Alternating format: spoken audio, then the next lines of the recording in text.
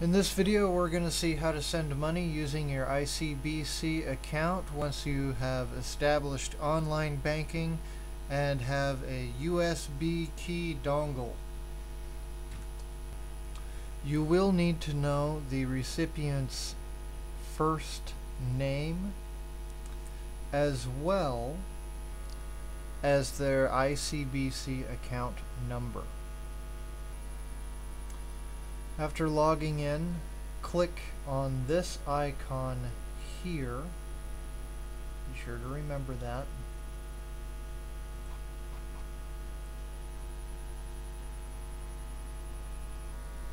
And then next, click here. And it might be useful to view this video in full screen mode so that where I'm going is not blurry anymore, and that will also allow you to just pause the video at any point and take a screenshot so that you can have something for reference as you go through this. So click here, and at this page we're able to put in the name and the account number of our recipient as well as the amount that we are going to send to them. Their name goes in this location here, and you'll want to grab their name in Chinese if they signed up with their Chinese name. If an account is in a US name, then the syntax can be a little bit different, and let me briefly show that to you now.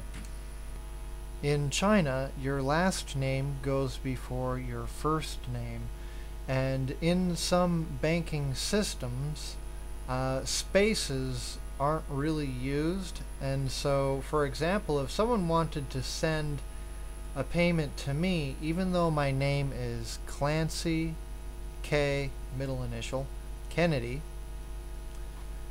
if you're going to send a Chinese payment to me using online banking, what you might type is what you might type is Kennedy, Clancy, K, with no spaces. So that gives you the syntax so that you know how to put in the name of somebody else if they happen to be a foreigner and you need to send them an online payment. Next, we paste in their account number here, and then type in the amount that you wish to send. I will send 10 kwai to my friend. At this point, we can click on the confirmation button right here,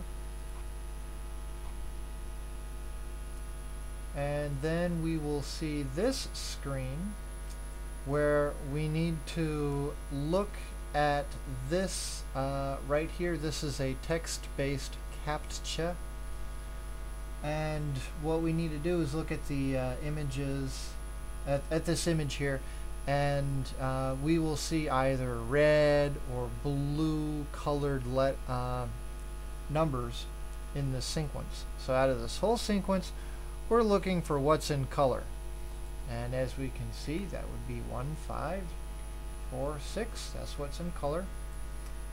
Scroll down and then confirm.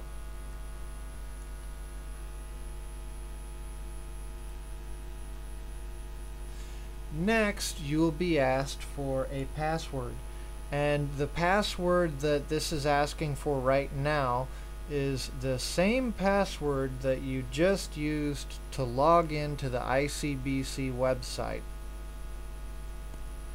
So we put in the password, confirm, and then we see this screen, and what this screen does is it is prompting me to pull out my USB dongle and click on the OK button twice. And right now the display screen on my USB dongle has updated. It has updated to show me some details about this transaction that include both the recipient bank account number as well as the total amount that this is going to cost. And the cost for sending 10 kwai comes out to $11.80 because there is a charge of 1 kwai and 8 mao. So I'm going to click on OK, and upon doing so my display on the USB dongle updates, and the display wants me to click OK one more time to confirm. So I click OK, and as soon as I've done that, my screen updates, and what it's showing me now is that I have successfully sent this amount of 10 kwai to this recipient. I'm all done now. I can log out of the website. And that is how you send money with ICBC to another ICBC customer.